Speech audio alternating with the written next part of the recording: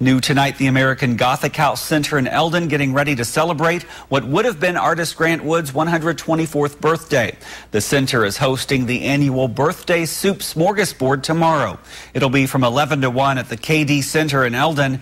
Those in charge are cooking up 8 different varieties of soup, homemade bread, and desserts. Free will donations are being accepted. Event proceeds fund educational programs put on at the American Gothic House. It's just a fun way to get out, break your cabin fever a little bit, get out of the house and come have some soup and celebrate the life of Grant Wood. Check out the story on our website on heartlandconnection.com for the full menu. The American Gothic House Center had a record number of visitors for January, right around 400.